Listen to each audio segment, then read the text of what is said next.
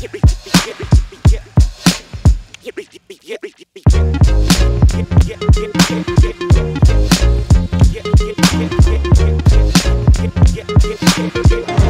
what's up everyone? We're here at H&M and today we're gonna do the $50 clothes challenge that I challenged Janie to do. So she's gonna select things that I would not normally buy and she's gonna get me an outfit. We can't try anything on, so that's gonna be the challenge. We're gonna see what it looks like when we get home. So let's get to it.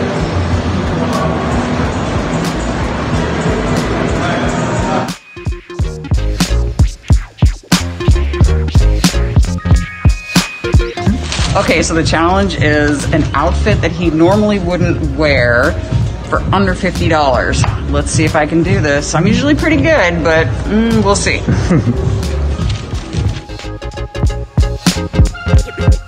So I've got these pants for $34.99, and then I've got these flip-flops for $5.99. I'm already at 40 bucks. Like, now I need to find a shirt for $10?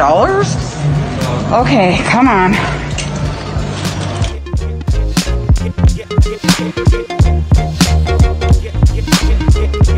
I forgot to mention that Janie can't go over 50 bucks. So even with the tax, she can't go over that.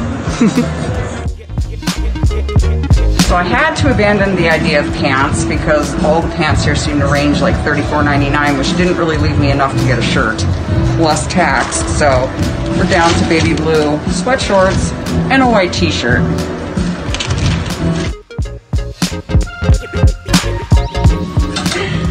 Okay, I think we found it. It's going to be the powder blue sweatshorts, the white t-shirt, and some white SpongeBob flip-flops.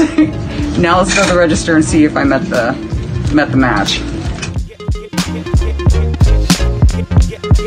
Okay, so I'm waiting in line and I selected 4 items. So let's see what happens when I get to the cash register. Okay, $42.67 was the total, and I'll show you what I picked out when we get back to the house.